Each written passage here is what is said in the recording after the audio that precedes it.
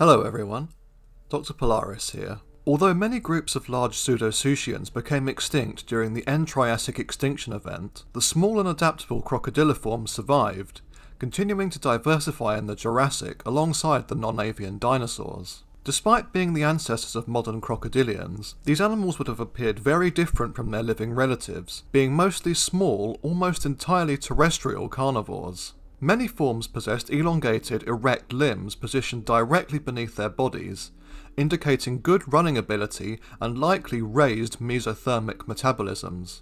Once grouped together into a broad clade called Protosuchia, recent studies have found this placement to be invalid, with these forms instead being a grade leading up to the more derived Notosuchia and Neosuchia groupings. These early crocodiliforms were all modest in size, with the largest being no more than 3 meters or 10 feet long, with the majority being only 3 feet long or less. Dwelling in dinosaur-dominated ecosystems throughout the Mesozoic, these animals inhabited niches that would today be taken by Mustelids, Mongooses and small Felids. Although their heyday appears to have extended from the Late Triassic to the early Cretaceous, between approximately 220 to 135 million years ago, some genera survived into the Campanian stage of the Late Cretaceous. The most basal of these early crocodiliforms were a family known as Protosuchidae, containing 4 named genera and an additional undescribed member from the Mongooses Formation. These were small carnivores native to Eurasia, Africa and the Americas. The oldest known form, Protosuchus, was recovered from the Late Triassic Los Colorados Formation of Argentina, dating to Nourian-aged rocks approximately 215 million years old. Its much better known relative and sister genus Protosuchus measured about 1 meter or 3 feet 3 inches long, with 3 species native to Arizona, Nova Scotia and South Africa. The animal was a terrestrial predator with a blunt snout and a skull that appeared triangular when viewed from above, much like that of living crocodilians. The teeth on the bottom jaw also fitted into notches on the sides of the upper jaw when the mouth was closed, a feature typical of crocodiliforms. The rear of the skull housed powerful jaw muscles, giving Protosuchus a dangerous bite, while the back and tail were covered in a double row of osteoderms. The limbs were elongated and slender, demonstrating an animal that actively chased after small prey, including early mammalia forms and rhynchocephalians. A significantly later and stranger genus in the family was native to the early Cretaceous of western China about 128 million years ago. Named Edentasuchus, this unusual animal possessed markedly heterodont teeth, with crushing molariforms at the rear of the jaws and slim incisiform teeth at the front. This suggests a possibly herbivorous or omnivorous diet, traits which were also quite commonplace in the mostly Gondwanan Notosuchian clade. Following on from the Protosuchids were the more derived family Gobiasuchidae, native to Spain and Mongolia from the Barremian stage of the Cretaceous to the Campanian between 129 and 71 million years ago. These animals were also small terrestrial carnivores. The best known genus was Gobiasuchus, unsurprisingly an inhabitant of the ancient Gobi Desert. Dwelling in an arid region characterized by sand dunes, ephemeral water sources and accompanying limited greenery, Gobiasuchus was a somewhat fox-like carnivore with a slender, narrow snout. Plenty of potential prey items were present in the same ecosystem, including a variety of rodent-like multituberculates, lizards and small dinosaurs such as the chicken-sized Alverosaurus shrewia. A close relative, Zorasuchus, was present at the same fossil site as well, among a number of other small terrestrial Pseudosuchians. One of these was a slightly more derived crocodiliform genus called Zoosuchus, an animal with a very short and blunt snout.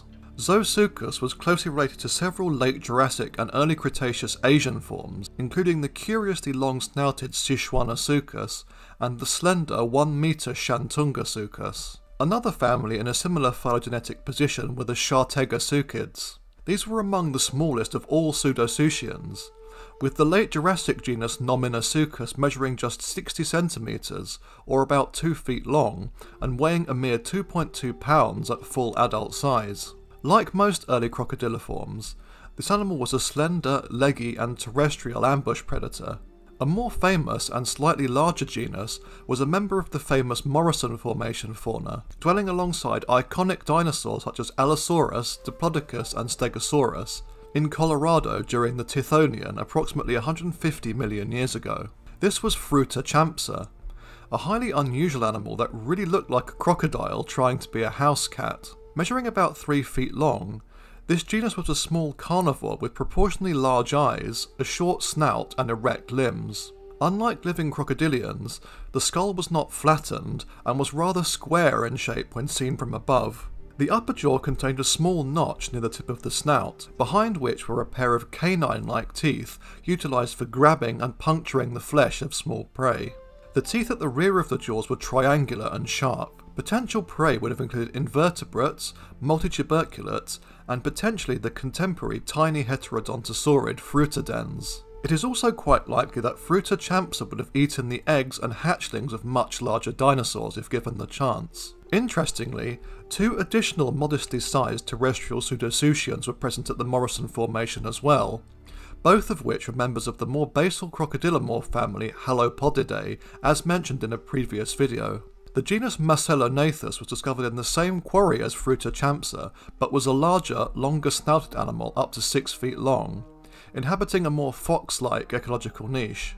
The most derived of all the so-called Protosuchians was the genus Pseudosuchians from the mid to late Jurassic of China. This was the largest early crocodiliform, measuring roughly 10 feet long and possessing an appearance closer to that of familiar living crocodilians, with a moderately elongated, somewhat flattened skull and proportionally shorter limbs. These features may suggest a semi-aquatic ambush hunting lifestyle, although the teeth are more blade-like than living crocodiles and alligators. Beyond these Protosuchians, crocodiliforms split into 2 broad and highly successful lineages, with these being the Notosuchians and the Neosuchians and their close relatives.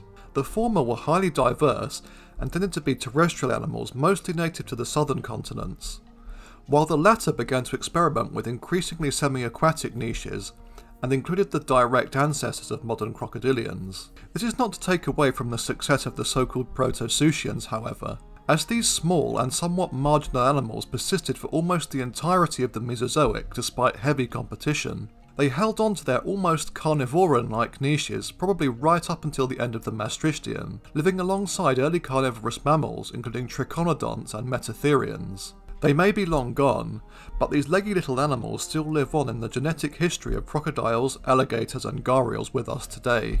Thanks for watching everyone, I hope you enjoyed this video, and if you feel like sponsoring me, please feel free to head over to my Patreon page, where ad-free versions of my videos will be posted along with other perks. The next episode will cover the marsupial lions of the family Thylacoleonidae, so until then I'll see you again soon. Cheerio!